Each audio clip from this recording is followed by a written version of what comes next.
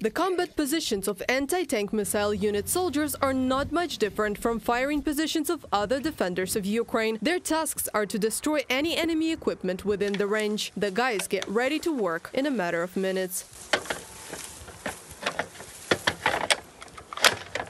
Servicemen work with the Ukrainian Stugna anti-tank missile system. The launcher is quite compact, but it is not easy to carry on your shoulders several kilometers to the positions. The launcher itself is 32 kilograms, the guidance device is 16, the console is 10, and the missile is 29.5 kilograms. Were there times when you had to carry it all? We once had to walk and carry it 5 kilometers one way. It was in the Kharkiv region during the counteroffensive when we were knocking out the enemy.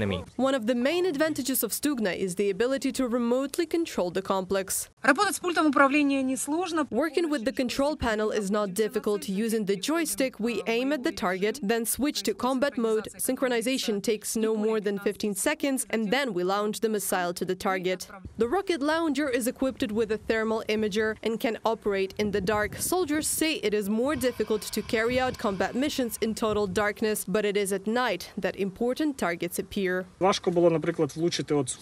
It was hard to hit the jeep. Night, 4 kilometers, and it was moving behind the landing. We had to catch it to get it to pass between the trees. The commander was very happy when we caught it, because we couldn't do it for a long time. It was making deliveries to the infantry positions, bringing ammunition supplies.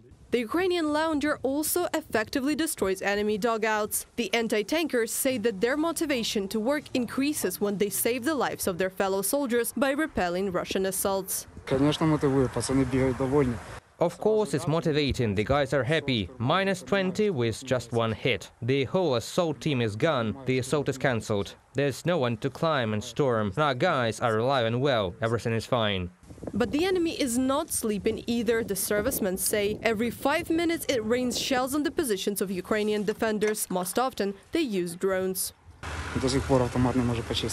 I still can't get the machine gun cleaned. You had to fire back? Yeah, I got shot all over me. It threw mines at us and flew away. They fly in, drop mines and whatever else they can. The Bakhmut direction, where the guys carry out their combat missions, is still one of the hardest in Donetsk region, and the defenders here always have enough work to do. Reported by Anastasia Tarnavska, Alena Hramova, Yevgen Karmazin, UATV News.